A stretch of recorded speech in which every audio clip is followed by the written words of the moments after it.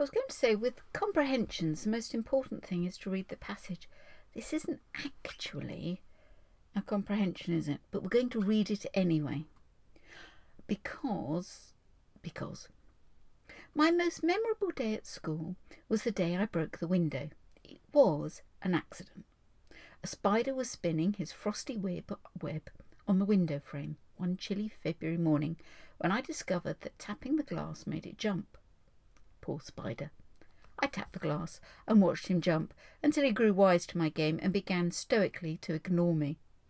My tapping became knocking until knocking became punching, as in punching the spider in his little hairy face.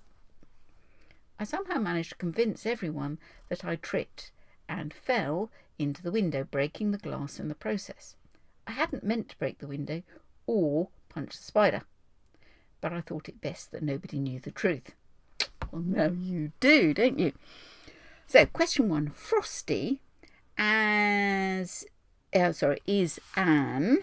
Now, just let's find Frosty, just in case it's one of those words with different meanings. So, on to line 2.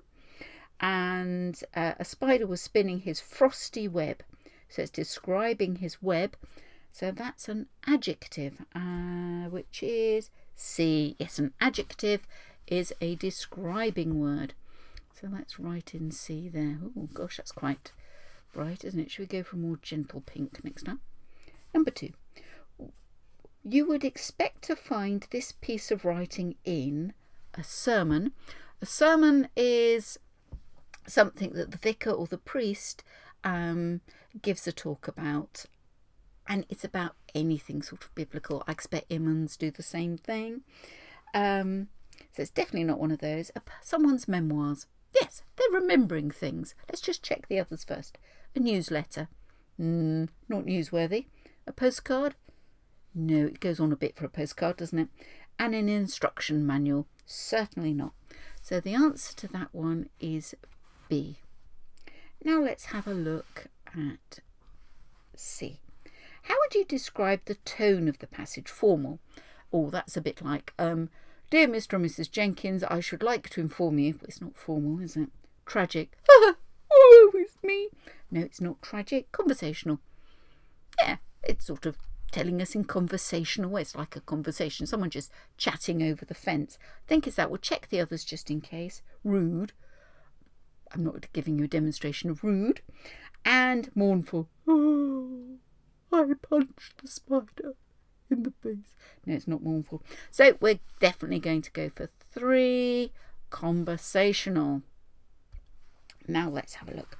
Another word for watched is, let's find this. That's line 3. Poor spider. I tapped the glass and watched him jump until he grew wise to my game. So read at least the clause. Matriculated. Oh, I was meant to look that up. I don't know. When you join a university, you matriculate, which means you kind of joined it. Alarmed. No. Alleviated. Oh, that means relieved. I rubbed in the cream and it alleviated the symptoms. Didn't entirely get rid of them, but it made it much better. Stalked. That means you sneaking up on someone, following what they're doing. Observed.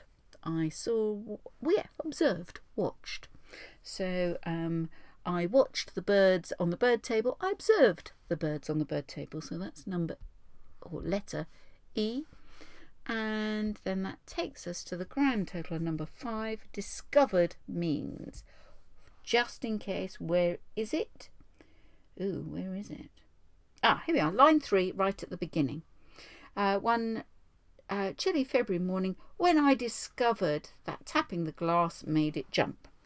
Discovered, I found or learned. I learned that tapping the glass, I found. Yeah, I reckon that's A. I'm going to write that down in case I have a confusal, but I'll just check the other things first. Lost or forgot? No. Went or took? No. Ancient or exciting? No.